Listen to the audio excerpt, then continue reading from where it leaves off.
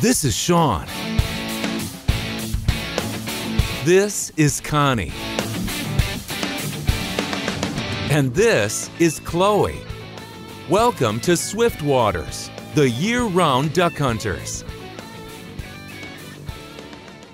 Okay, here's the deal. I take out a lot of water. I don't know what happened, but she must have broke loose a bit. I got all the deeks in. I had to just throw them in. I got to get the hell out of here. This son of a bitch is going down. It's filling up pretty quick, and it's cold as shit out here. I'm slopping around down in it here. So we're going to put the hammer down and get out of here before anything else happens. I did pick up an extra bird though. Beauty, hey? Haha, baby.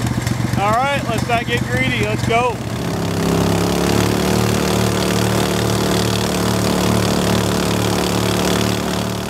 Well, hey, thanks a lot. Good thing is we made her back.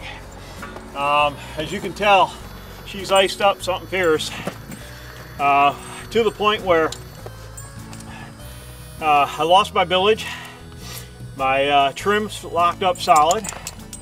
The drain plug I had issues with last night. I thought I could try to stake through and put the plug in, but it didn't seat in well, so I was taking water in. I got probably about 6 inches of water in the back, which to a lot of guys isn't a big deal, but to these small rigs, these 14, 15 footers, that's a big deal.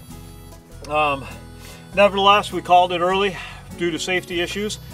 We got her back on the trailer.